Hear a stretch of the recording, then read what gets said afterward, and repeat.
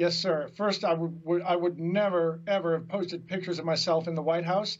But given that one of the three gentlemen there, I think it's the general counsel, Pat Cipollone, leaked to the New York Times the next day and leaked lies, I felt an obligation to screw the rules. And I'm going to tell the truth. And I put pictures up to show I was there. For the leakers, the general counsel, Pat Cipollone, he leaks, I believe, habitually to Maggie Haberman in the New York Times. Whoever leaked is lying through their teeth. I was there for the entire 4.5-hour meeting. First of all, as a CEO, as a guy who built a number of companies, including one called Overstock, I won the National Entrepreneur of the Year award. I've worked for Mr. Buffett. I've run groups of companies for him. The level of patience and generosity that President Trump showed is mind-boggling to me. I would have fired those guys in a New York minute. They were caught lying repeatedly in front of me.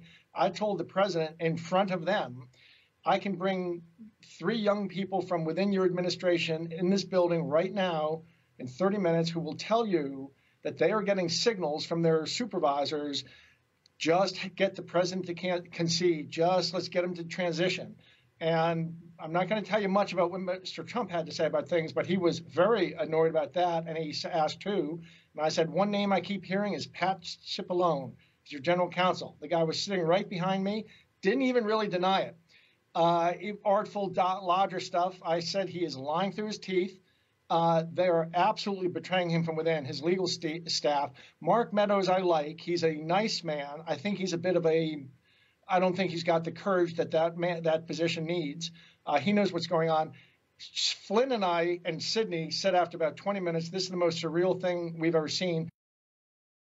You just watched Newsmax TV, America's fastest growing cable news channel, now in more than 70 million homes. You can get Newsmax TV on your cable system or check your cable guide. And if your system doesn't carry Newsmax, call them, tell them you want Newsmax TV, because we're real news for real people.